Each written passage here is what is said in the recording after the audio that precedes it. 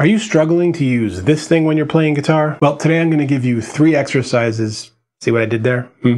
That are going to help you with that, and welcome to Music with Marky.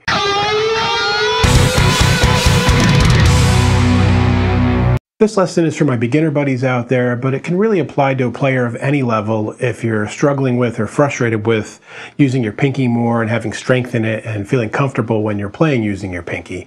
And today what I'm going to do is give you 3 really useful exercises that are going to get you very comfortable and strong in that area in about a month's time. Before we dive in, I hope you'll consider subscribing to the channel. I do at least 2 videos per week, and I'm doing lessons for beginners like this, and I'm doing rut busters and gear reviews and analysis of famous solos and even the occasional original song. Exercise number 1, this is the most basic of them, and it shouldn't take too long to get down, and you want to do this like 3 or 4 times a day, not more than about 5 minutes each time. And it also helps if you go to like Google Metronome, set it to like 100 or something so you can play it in time. I'm just going to do it free time here. And this is a basic slow trill hammer-on pull-off exercise. We'll start on the 5th fret. You're just going to go from your first finger to your pinky, then your second finger to your pinky, then your third finger to your pinky. So it'll be something like this.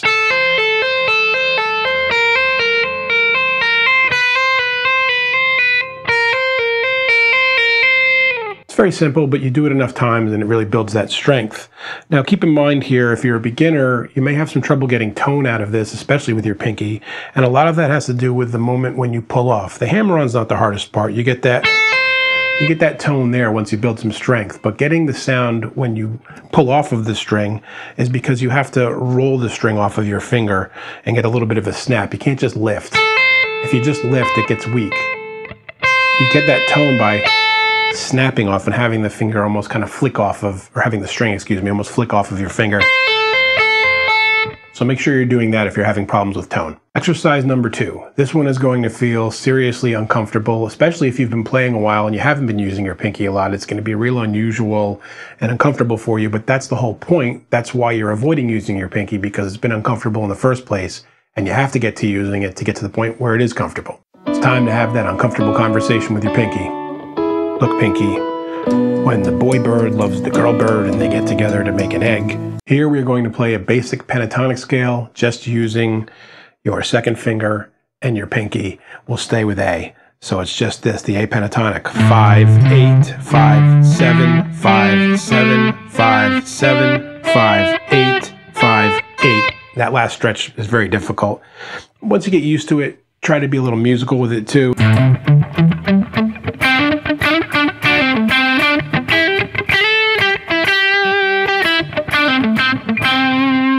It's going to be hard to really make music that way, but the more you do it, the more comfortable you'll get and the more strength you'll build in your pinky. And when you do have to use it in context, it's going to be a lot easier. And exercise number 3, this one is going to build up some serious strength. You're going to be able to use your first finger again, but we're going to go from, in the pentatonic scale again, from the 4th string up to the 1st, doing bends each time we get to our pinky.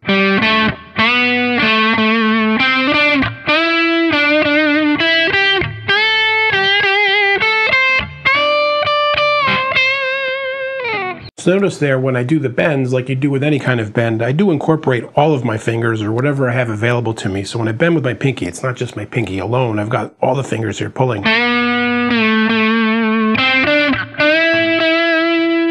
Mostly these 3 here all working together. You're not going to get most of your bends to sound good if you don't incorporate all of what's available to you as far as free fingers when you're doing the bend. So there you have it. You're probably feeling it a little bit by now, but after a few weeks of this, your pinky's going to be jacked. That's all you want. I'm the one who's gonna be on TV, looking all buff. Hopefully you found this lesson useful and you get some mileage out of it, and by the end of it, you're feeling real good about using your pinky anywhere on the neck and any part of your scale. If you have any questions or comments, please leave them below. I get back to everybody as soon as I can. And until next time, guys, keep making great music. Hey friends, don't forget to subscribe and turn on notifications. It makes the whole world better.